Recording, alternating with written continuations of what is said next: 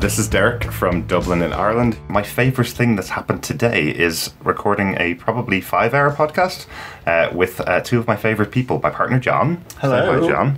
And our friend Ray from Australia. Say hi, Ray.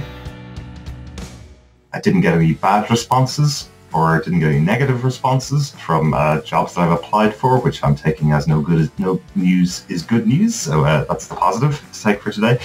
So here's Butler's Chocolates. Yes, a chocolate factory just down the road from my house. But we don't just have one, we have two chocolate factories. This one here behind me is Cadbury's, probably more well known. Coolest thing is being able to be in the garden and have my kitty out here.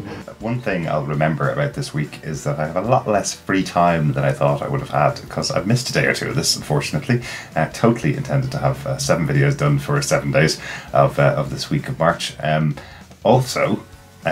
fill my days up quite significantly, quite well. Yeah, a lot of work put in this week, I suppose, into finding new job and new life and circumstance, I suppose. I guess that's a good way to put it.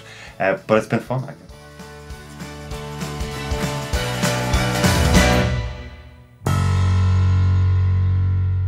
That's everything that happened in 1 week, but there's more to the story. Subscribe to our YouTube channel at doanything.media/YouTube, then watch our upcoming documentary series 1 Week in March.